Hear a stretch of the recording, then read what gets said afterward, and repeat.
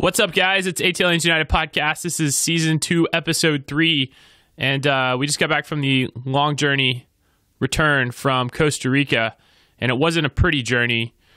I didn't actually make it myself, but you know what? I'm glad our team is back in Atlanta on U.S. soil. We're here to get you guys all caught up. I'm Blake, joined as always by my co-host. I'm ATL Joe, and Blake, I don't think Atlanta even left the city of Atlanta. Yeah, we definitely didn't bring any of our skills down to Costa Rica, but we'll see if they brought it back home. We're going to be up in Kennesaw. Let's do this thing.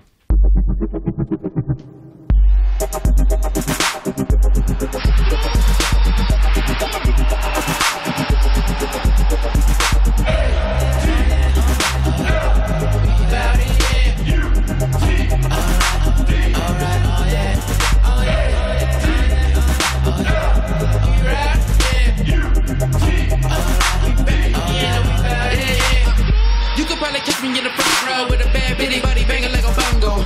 We got the cup, but we want more. Can you tell a Boca? We got Leandro. Everybody here, alright, hola. You know what it is, 5 strikes, don't stop. You know what it is, we just cut up the rest. Now we got a gold star hanging above the crest. They lost in translation, they not understanding me. Joseph Martinez, Atlanta is family. My city love me, Orlando was mad at me. I can't be clean, but they still throwing trash at me. We got WrestleMania, Fred the Boy, MLS champs. Gotta thank the Lord, boy, we number one. What you take us for? Got a shout out off the Blakes in the course. That's right. We back. We back in Atlanta. And we ATLians United podcast. Kennesaw, technically. We're in Kennesaw. Yeah. Either way, it's Georgia. We're going to claim it as Greater Atlanta area. And we're going to get some Greater Atlanta goals. And if you guys could give us some Greater Atlanta ratings, please give us 5 stars for the 5 stripes. Because we don't stop. Never stop. We got a lot of news. Obviously, if you guys haven't seen the breaking headlines, which weren't that breaking, but we got smashed down in Costa Rica against Tirrediano. Lost 3-1 in the opener of the CONCACAF Champions League. A lot more to come on that. We are still in this tie. That's the only thing I'm going to highlight in this news section. We're still in this tie. It goes by the away goals tiebreaker. We'll break that down later as well. Only 2 goals down, coming back home. Going to be in Kennesaw because of Monster Jam. Don't forget about Monster Jam. I need to get an update on who won Monster Jam, by the way, Joe. And no, that's coming up this weekend. That's why we're not in the bins. Oh, okay. So they haven't won yet. No. I think the dirt's already in there. They already piled all the dirt in Mercedes-Benz. So they got to get it ready. Get all the mountains of dirt ready. We had a lot of other CONCACAF Champions League games going on. MLS season has not yet started. A couple notable highlights. Toronto also got killed 4-0. So that's another MLS team. Honestly, I'm rooting for all the MLS teams in this CONCACAF Champions League, Joe, because we've never won it in its current format, the MLS as a whole. Toronto got closest recently, but gosh, I mean, we lose 3-1. We'll tell the commissioner to get rid of the salary cap, and we'll just sweep it every single year because we have so much money. Yeah, and again, salary cap does put a big hindrance on our progress as a club, but we can't use it as an excuse. We came in with a lot of talent, and we just got beat, as well as Toronto on the road. Jack Black was spotted in East Atlanta Village having brunch at Argosy. Is that relevant? I don't know, but there's a pretty funny video online about it, and I'm a big Jack Black fan, so I wish I'd run into him. I was down in East Atlanta Village recently. I've got a very, very source close to the source. A source close to the source, is that right? That's right. And it sounds not like a very good source. He's in Atlanta making a movie. That's School of Rock returns. Oh, that would be great. That'd be great. I love School of Rock. Fantastic movie. We also had a sighting. This one came out of nowhere. The Sun. The Sun made a sighting. Man. I think it had rained for like 10 straight days on Sunday. Were you at Bobby Dodd? And then Monday, we got sun. So I figured I would also, that was breaking news for me. My vitamin D levels are completely depleted. So yeah, great news. Jack Black and the Sun were spotted in Atlanta. Miggy was also spotted. Not playing in an Atlanta United jersey, unfortunately. But he played his first Newcastle start, should have scored a goal, had a one-on-one with the keeper, chipped the keeper, hit it off of the post. Oh my gosh, and the follow-up came through, and the striker knocked it off the post again. So it was a double post shot by Miggy. And you saw some of his true speed that we all grew to love here in Atlanta with that breakaway too. Gosh, and he was so much fun to watch out on the pitch. I was up at 10 a.m. on Saturday, and I was excited. I was like, I cannot wait to watch this Newcastle game. Miggy flew all over the field. Best player on the pitch, in my opinion, and a lot of like pundits and experts out there said that Miguel Almiron, that have only watched the English league, they haven't even watched the MLS. They say it could be the signing of the season, midway through the season, because he was a January signing, which is mid-season for the Premier League. Mm-hmm. So who knows? I mean, Newcastle's fighting against relegation. They got 3 points on Saturday. That's a big step for them. They're in a lot more zone of safety, if you will, in that mid-table. And Miggy was the main reason they won. He's the one that drew the foul that gave the other player a red card, and they went 10 men down. And it was just so great seeing him back out there. But it got me hurting not seeing an Atlanta United jersey on Miguel Almiron. Blake? Injury report. Injury report. Yeah, we'll keep this short, not so sweet. Escobar, he's coming back shortly. I think he was missed dearly. Our defense looked all sorts of disorganized in Costa Rica at Herediano. But he should be back in training. We haven't gotten a lot to report on in terms of injuries between these two ties. So I think that Escobar's got a chance to come back Thursday. I don't expect to see him starting. He hasn't trained yet, so keep an eye out and see if once he returns to training, and then maybe put a week out from that to see him in game action possibly. Also, Kratz fever is still day to day. So if you guys hear Ted Nugent blasting over the loudspeakers in Kennesaw, maybe he's back. Maybe he's not. Still day to day. Anyways, that's all we got this week for injuries. We need to jump right into it. It was the Champions League recap. That's right, the Champions League. And we got a great start to the season. These are the champions. It looked like a high school field, but didn't have the same European Champions League night atmosphere there. Yeah, and let me give you a quick little update on the Champions League, the rest of the field, because Atlanta United was not the only team to disappoint. There were a couple of favorites going into this, and they did not have a good result as well. You had Tigres, Mexican club, very favored to make it to the final, and they had a 1-0 loss to Saprissa, the other Costa Rican team in the league. So that they're going back to Tigres in the second leg back to Mexico, and maybe they'll pull out a good win. They're maybe in a little bit better shoes than Atlanta is at the current moment. Another huge surprise was Monterrey, and they are no doubt the favorites to win it all. And they were going up against one of the worst teams in the whole tournament. But don't tell them, the El Salvadorian club, Alianza, they came out with a tie, 0-0. And that's about the best Alianza can hope for. And now they got to go to Monterrey, which is a very, very difficult place to play. And perhaps they can pull out the crazy upset. And that's one key to watch if you're an Atlanta United fan, because that is the bottom side of the bracket where Atlanta United faces the winner. Should Atlanta United go on, they would face the winner of Monterrey and Alianza. I think it's Alianza, that Alejandro song. Alianza. That might sound better than Alianza. my thick Georgia accent. I don't know if that's true, actually. It was more fun to say. Well, I like your way better, so we'll go with Alianza. Alianza. Okay. And another good one to go, good big-time upset. Toronto lost 4-0, and right there with Alianza, might be the worst team in the tournament, is Independiente from Panama. No, not the Independiente that Barco came from. This is the Panamanian club, one of a very small country, who they came on and had a really good World Cup year. Panama! Remember that? Didn't we sing that song last year for the World Cup? During our World Cup podcast, yeah, you were all about that. Yeah, I really like Panama. But Toronto loses 4-0. You mentioned it just earlier, and that is incredible. Now, that's something that Atlanta United knows, that they are not Toronto. So at least you got an away goal to hang your hat on. That's pretty much all we have to hang our hat on right now. That's all we got. We got an away goal. It was a good podcast episode. We'll see you guys later. Yeah, we're done. Pull us through in Kennesaw, guys. No, but back to some more pressing news. Atlanta United is now down 3-1 going into Kennesaw. So let me tell you guys what we need to do. We need to win 2-0. That is the best way here and out of getting into the next round. 2-0 sends us through. After that, if they score a goal, 3, and we score 3, and just a reverse fixture, it goes straight to penalty kicks at the end of the whistle. If we win 4-2, we lose, right? Yeah, if we win 4-2, which is a great score in normal days, we're knocked out because of their 2 away goals tiebreaker.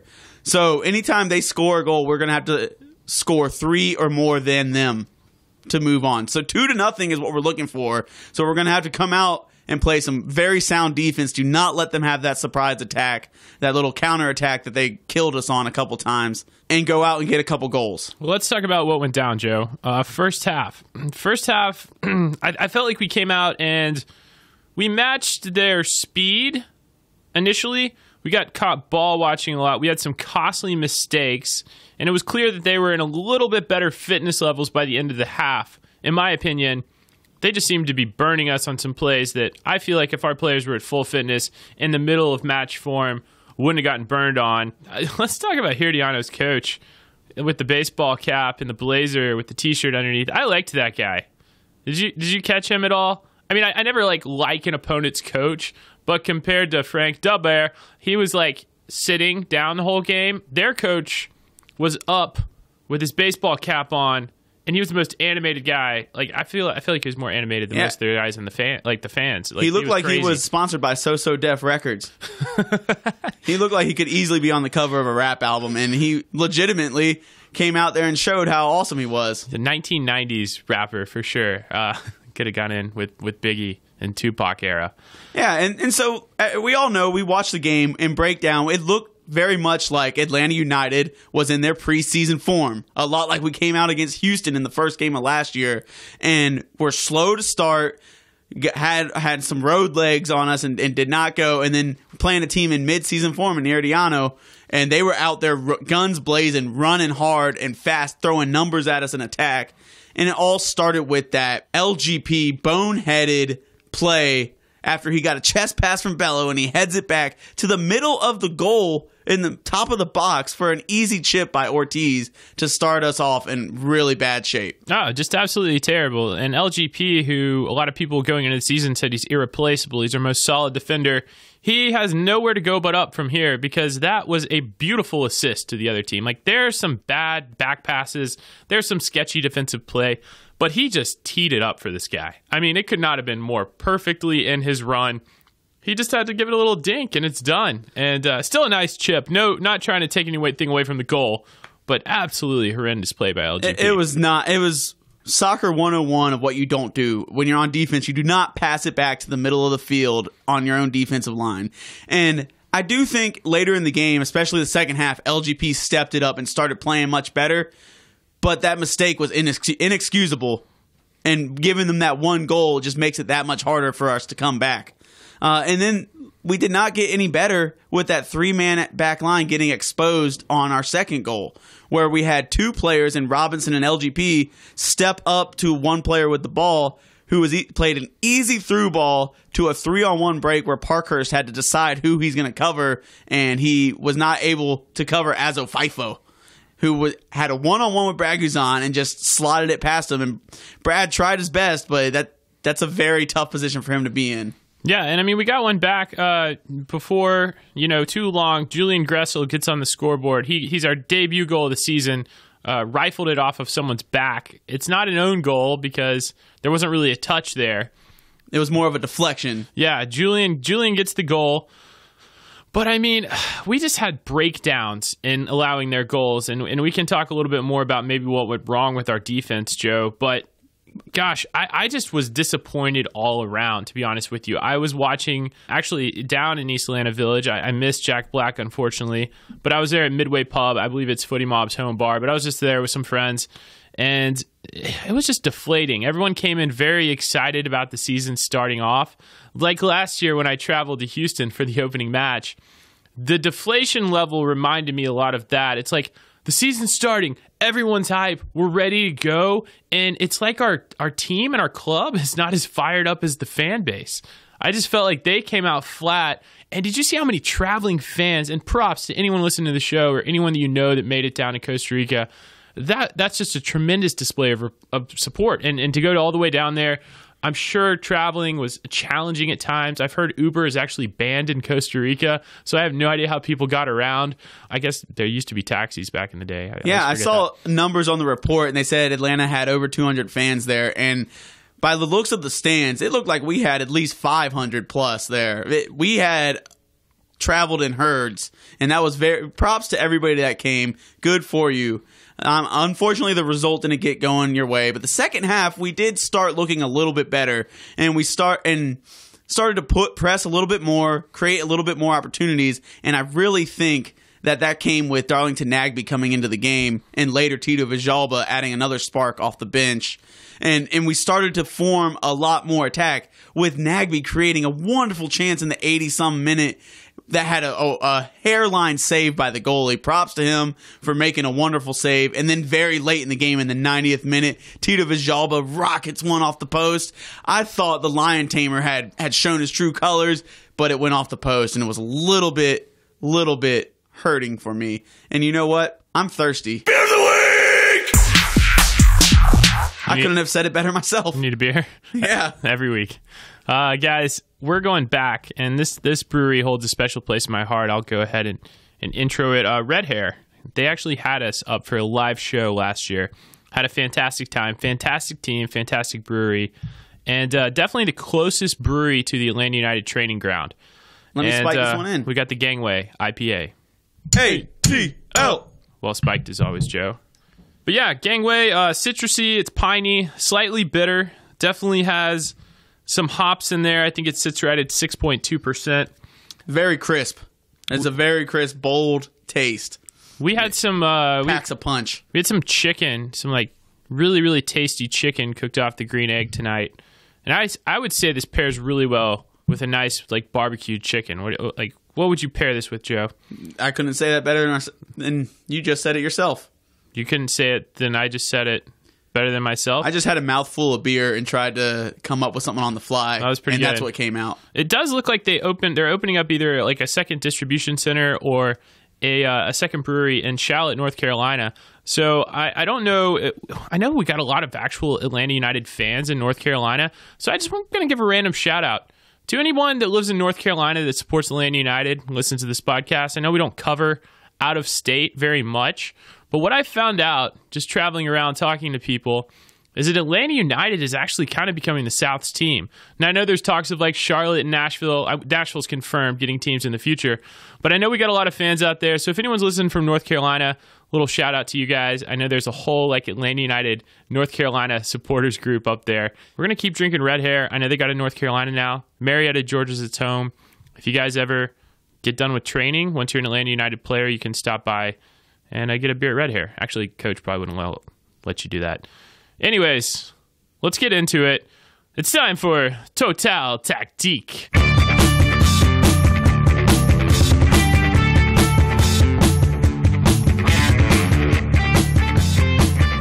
Total Tactique! It's Frank de Boer's. Tactics were something that was on everyone's mind coming from off-season into this first leg of the CONCACAF Champions League. How are you going to line up? What's it going to look like? What is Frank de Boer's signature formation? Are we going to have the same pressing style? Is our attack going to be as fluid?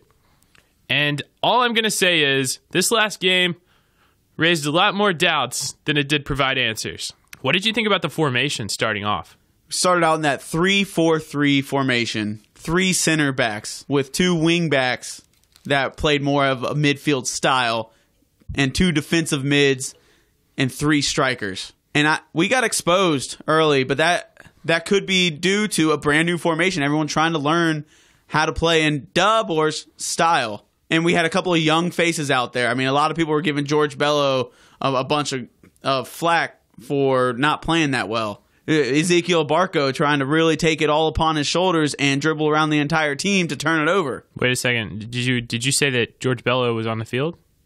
Yeah, George Bello was on the field. Because I had a debate with a guy when I was watching the game that we didn't even know if Bello was on the field. That's how few touches he got. You know what? I don't think Ezekiel Barco knew Bello was on the field, because there was a play in that first half where Barco was dribbling it right at the top of the box, and he was looking to his right, and Bello was making this diagonal run on his left, would have been one-on-one with the goalie, but Barco decided to try to dribble around 3 players backwards, and then he turned the ball over. Yeah, and I'm not meaning to give Bello a hard time. It just did seem like he got lost out on that left flank a lot.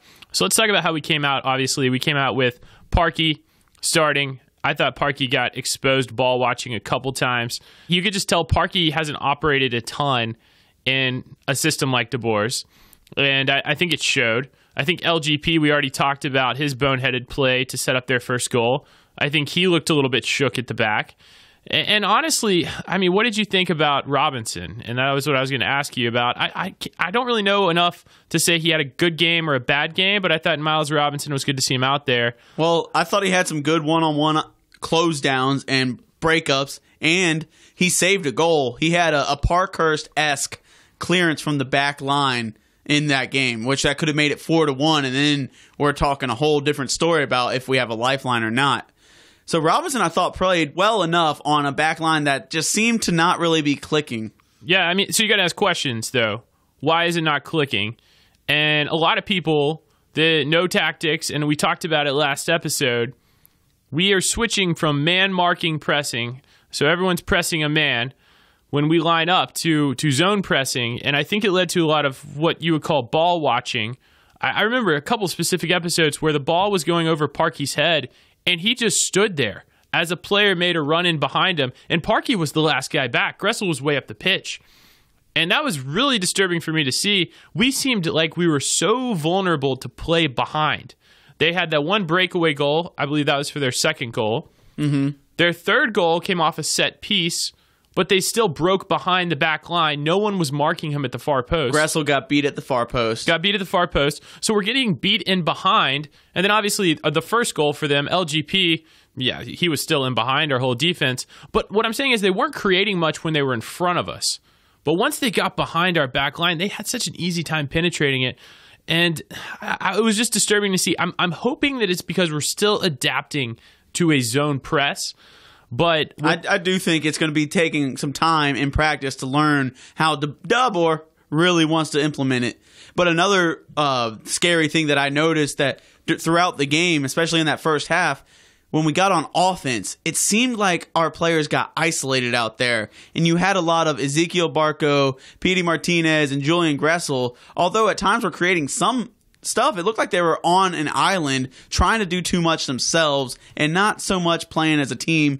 And there was no help behind them because we had those 2 defensive midfielders in Larinowitz and Remedy who may be good on their own, but I think that a tactical change that we might see in this next game could really help us link the passage from defense to offense, whereas Remedy was trying to do that, and he was just doing direct passes, trying to cut through everybody straight to Joseph, and he was passing right into the defense. They had a 4-man back line that he was just passing, hitting one of those 4 players and not Joseph. Yeah, and I actually talked about this a little bit last week, but one of my concerns with the idea of Nagbe leaving, which we now know is not a reality, was the link between midfield and attack. We lacked it. We lacked it until Nagbe came on, in my opinion.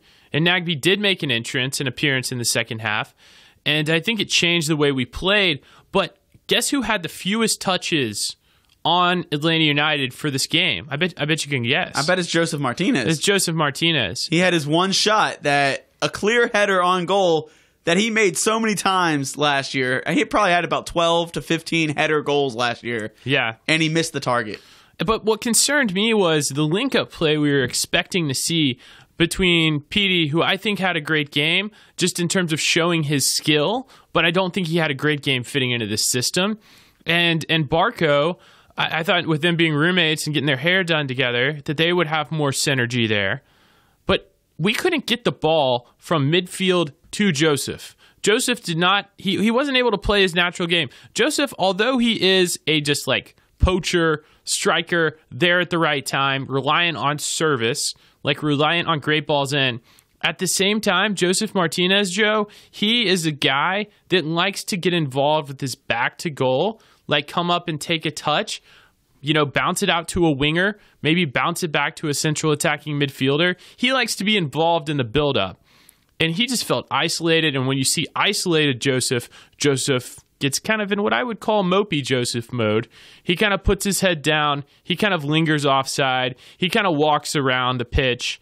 And whenever you see that Joseph, you know he's not getting any service. He's not getting any touches. He's not involved in the build-up.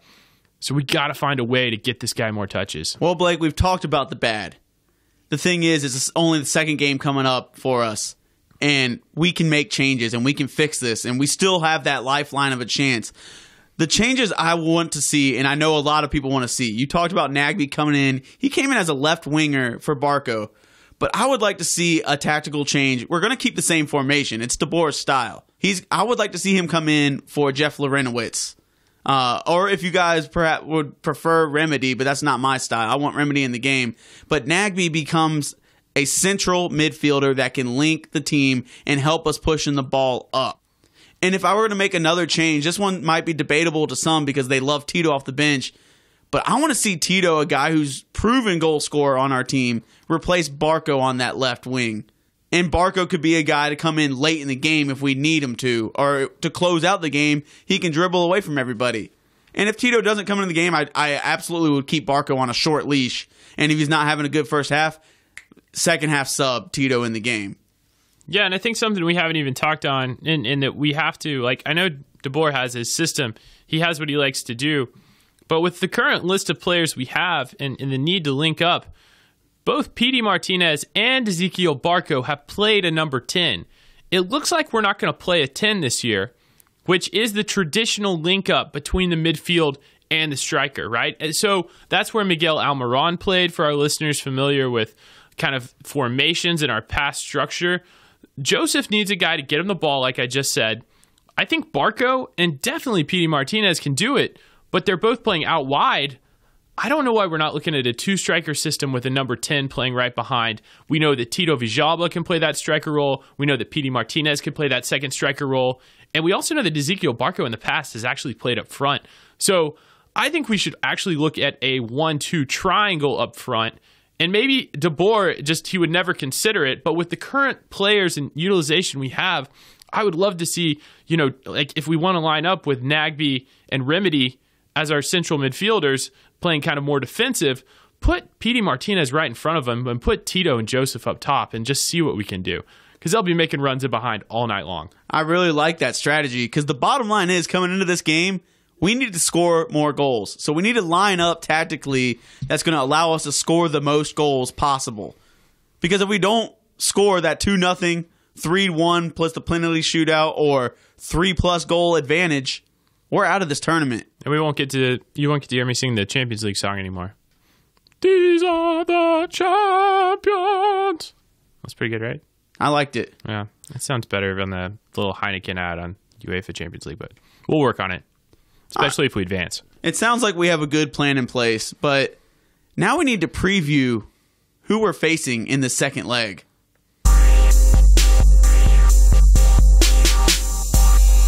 You guessed it. We're facing Herediano. The same team we played in leg 1. Shocker.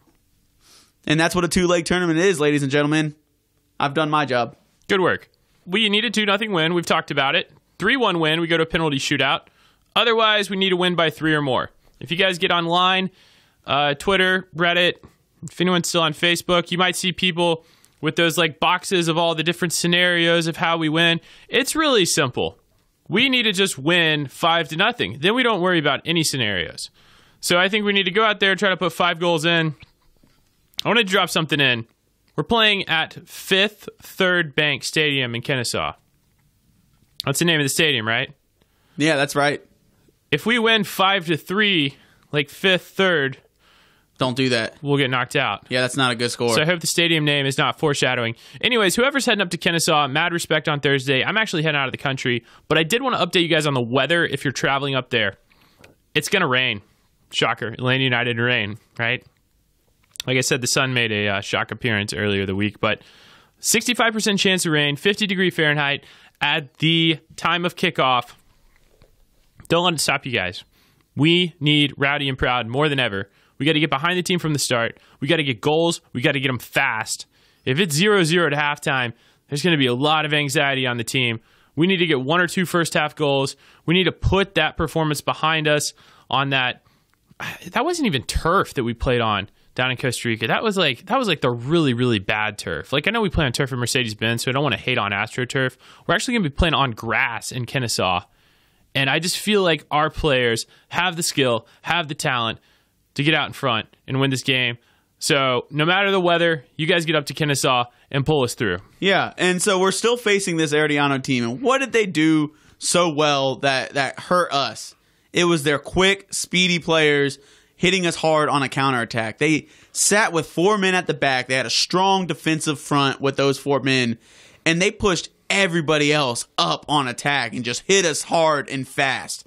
There were 3 players. So I did every week. I always do at least 3 players to watch. I saw 3 players during this past game I want to highlight, and one of them was in my preview last week, and that is Asa Fifa.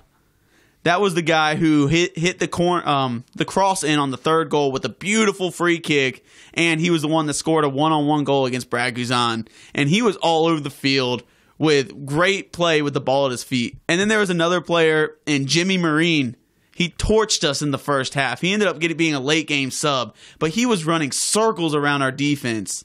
And finally, watch out for Jose Guillermo Ortiz, a former MLS player for DC United. Yeah. Now playing on Herediano. He scored that chip goal, and he was constantly making runs, putting our players in the danger zone and making runs right at the goal and cutting it back to try to find some other players. We need to lock down those 3 players, and I think we have a good chance at turning the table and trying to win this game. Yeah, so obviously, guys, bummer this one is not a Mercedes-Benz. If you guys didn't listen to our last episode, Monster Jam is in town, and Mercedes-Benz is going to be filled with dirt. We're going to be back in the bins for our season opener in FC Cincinnati. While we got you guys, get out there on Thursday, pull us through this tie. Let's make sure this is a competition we stay in. We got another game coming up at the weekend. And I know it sounds crazy.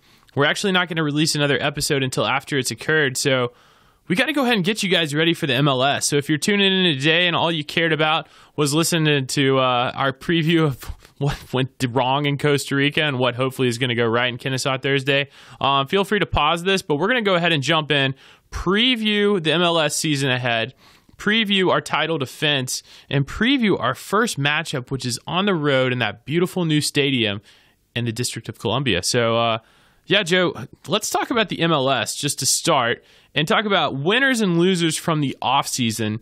We got a lot to catch up on. Yeah, I mean, kind of take this away. What do you think about this season ahead, specifically related to the MLS? Yeah, MLS had a crazy offseason, and welcome back to the league, guys. We're going to come back and try to win the Supporters Shield and defend our MLS title.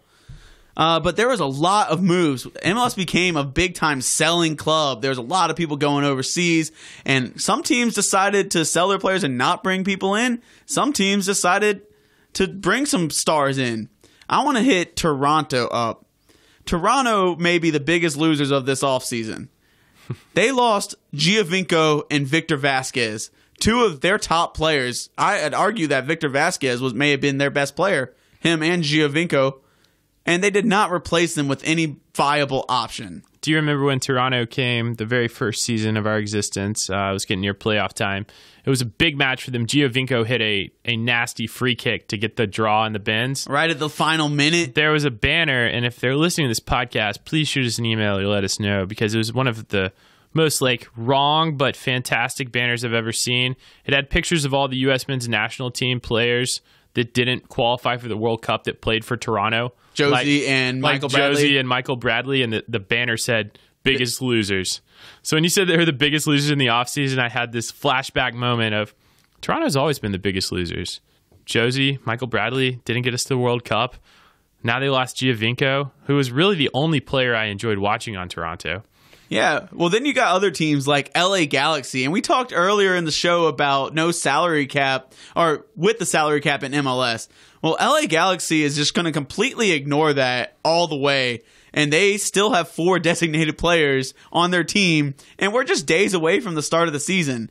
So as of this podcast, I have not seen them make any adjustments. They still have Zlatan, who may be 4 designated players all in his own right. And they have both the Dos Santos brothers, and they got Alessandrini, all under their designated player contracts. So has anyone ever actually just tried the MLS on this and called their bluff? Because I thought that's what we might try before we sold Miguel Almiron, before we sold Miggy. I thought maybe we might just be like, so what are you going to do? Like, we're going to pay them all because it's our money. And they're going to bring the league more revenue because they're great players. Yeah, are they? If they start the season like that, what are they going to do? Are they going to fine them? Are they going to ban them from playing? And then does the MLS like force them to cut one? And then if I was the Galaxy, I'd be like, all right, so who are you going to cut? Oh, definitely one of the Dos Santos brothers. Because I mean, whose hands is it in at that point? They're on the payroll of the LA Galaxy. This whole DP thing is what I'm getting at, and we can talk about this as the season goes on. It needs to be done away with. If you want to cap the salaries, maybe that makes sense. But I think the DP situation is just such a disgrace to the league because we have clubs with the funds to buy the top players in the world, but the MLS just doesn't want them to have more than 3. Well, LA, I would put, if they can pull this off, they're in the winner category. Especially, they made one more move I want to hit real quick.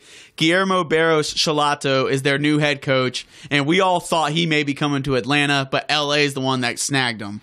Yeah. Great coach, and that's going to be a dangerous team. Zlatan has said he's going to break every single MLS record this year. So I don't know how he's planning on doing that, but it should be fun to watch. Yeah, so moving on, FC Cincinnati is the new team in the town. They're the reason that we're not going to play DC or Orlando City 3 times this year. We're only going to play every team twice. And they've really started off great by putting their roster together with some big names, especially defensively, with players like Alvis Powell, Greg Garza, and Kendall Waston. And they brought a good player up front with Fernando Addy. And then they surrounded them with a bunch of just kind of holdovers from their USAL team and other players I don't really know about.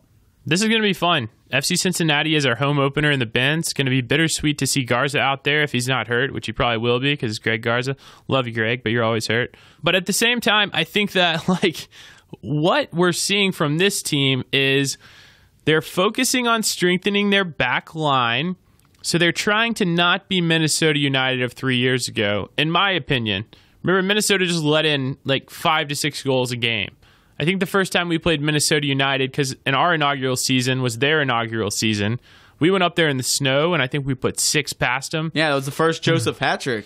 First ever, yeah. So I think they're trying to keep some goals out, and I think I wouldn't say they have as much momentum as we did our first year. I don't think they have the fan base quite yet, but they did have a strong team in lower divisions, and I don't think anyone should sleep on FC Cincinnati. As this lineup and this team gets built together, they got a pretty great front office. I think they're going to have packed out stadiums. I'm excited about their addition to the league, and I can't wait to go up there to Cincinnati. And you're speaking of, are they going to be Atlanta or Minnesota? Well, speaking of Minnesota, they've revamped their roster by adding a couple center backs and 2 defensive midfielders and a brand new goalie. So they're really going to try not to concede 70 goals for a 3rd straight season. You know what? Columbus Crew is staying in Columbus. I think that whole rumor is gone and out the window. They're not going to Austin. They're staying home, but they forgot to bring back all their other good players. And yeah, they lost Stefan to Man City, their goalkeeper, best player in my opinion. With an asterisk there. He's supposed to leave in July in the summer transfer window. So he'll start the season with them, but then he's on his way out. And they didn't do anything to really bolster their roster. They lost their manager, Greg Berhalter, to Team USA, but then they're bringing in Caleb Porter, took a year off after he was coaching Portland.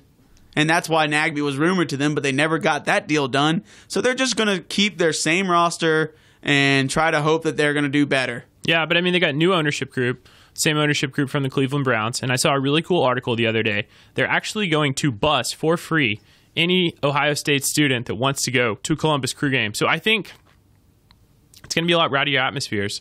So they're busing in students. You got Ohio State University right there. They're really trying to get some hype, this new ownership group, around this team. There's talks of building a new stadium.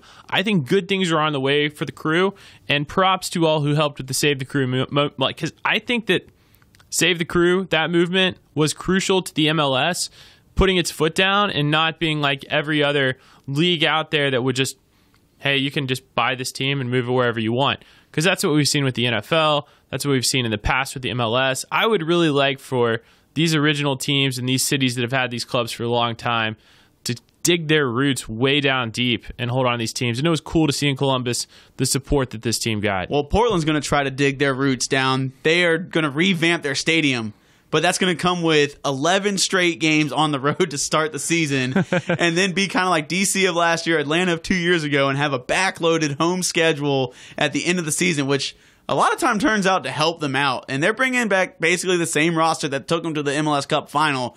So if they can weather the storm at the beginning of the season, they may be a team to watch out for in the West.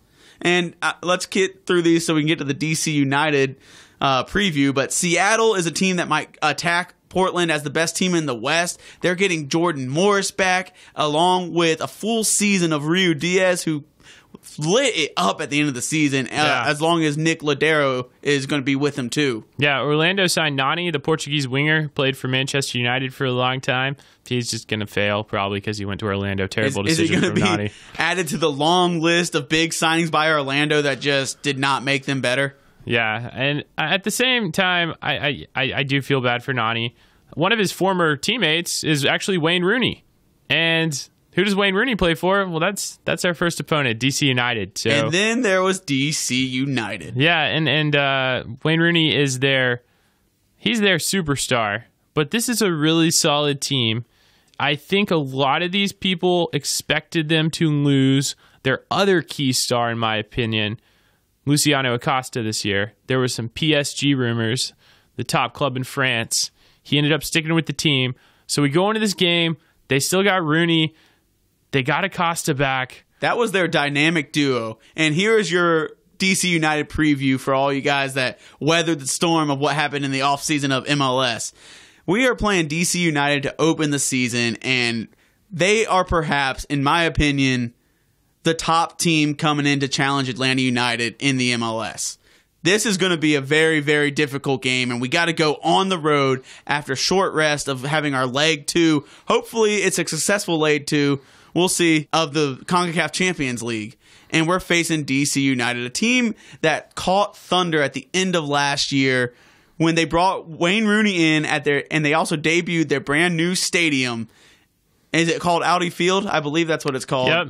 And they came on and, like thunder, made it from the bottom of the table up all the way to 4th or 5th place to go into the playoffs. And then they lost the one-game play-in to Columbus Crew. But they were hot coming in, and they only got better. Yeah, and I think they'll fight for the Supporter Shield this year. I know you talked about that with me, Joe, earlier. This is one of our main threats this season. They got a talented core of U.S. players. We already talked about Wayne Rooney, Luciano Acosta. I just feel like this is a dangerous game. I think how we play on Thursday will really set us up for this road trip to D.C. I know we're going to have a lot of fans traveling up to D.C., and I'm excited to get the MLS season started. I think what's on everyone's mind right now is still that CONCACAF Champions League game on Thursday. Like, are we going to advance in that competition? Either way, whatever happens in that game, we got to flip a new script and flip it to DC and get ready for this MLS season. Yeah, and DC made some big moves in the offseason. So they did lose Darren Maddox, who was playing backup to Rooney and really had no place there. And Yamil Assad had a little debacle, and he's back with his team in South America. And they can't get a deal to work out to get him here. But they added a couple of really key players. One that you guys might know in Lucas Rodriguez, coming over from Estudiantes. He was very well linked to Atlanta United.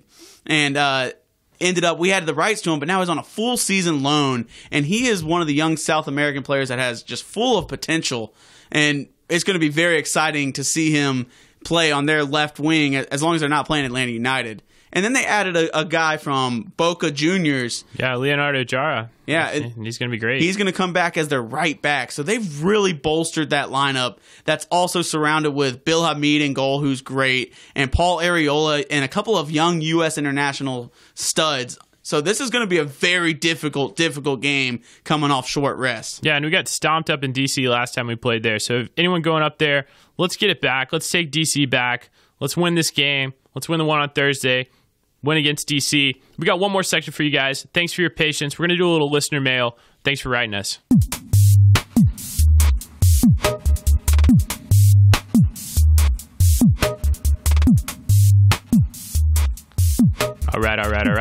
Keep it short and sweet. We got one email coming in. Thought we'd hit this really quick. Did Barco live up to his preseason play in the first match? That's from Tom27 at Gmail. I don't even know who that is. Okay, anyways, did Barco live up to his preseason play in the first match? My answer is clear. It is no. What about you, Joe? Yeah, I don't think he did at all. He came in, everyone loved how he was playing, and to me, it looked like he would dribble out of some trouble and then dribble back into some trouble and then maybe pass the ball off and turn the ball over. I said it earlier in the show, I want Tito Villalba to start in Barco's place. I think that it's not going to happen. I think De Boer is going to start Barco, and hopefully he makes up for it. One thing that Barco needs to do to improve is to either look for the better pass or shoot more. He had a couple of opportunities to take shots from outside the box, just inside the box, and he looked like he was afraid to pull the trigger. And you saw what happened when Gressel shot from deep. It deflected and we got a goal. Tito shot from deep. It hit the post, almost scored. Nagbe almost scored from outside the box. If Barco can get some confidence and shoot from outside the box, I think he is going to elevate his game to the next level. Step it up, Barco. See you guys Thursday in Kennesaw. Thanks as always. Blake, joined by ATL Joe. We so appreciate you guys listening to us. I know it's a busy week ahead of Atlanta United. We'll let you get to it. Thanks for tuning in. Let's go win that Champions League game. We'll see you next week.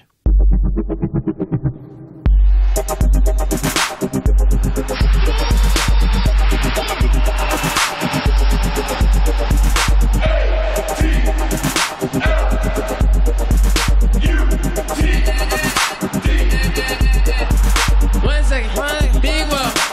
We ready, need everybody involved. We ready. Some days I smile like me. Everybody united around my city. Mercedes Benz sound real pretty. Coach stop for me and I'm ready.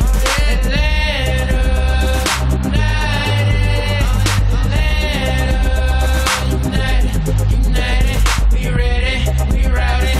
We back again and we bout it. We ready, we routed. We back again and we bout it.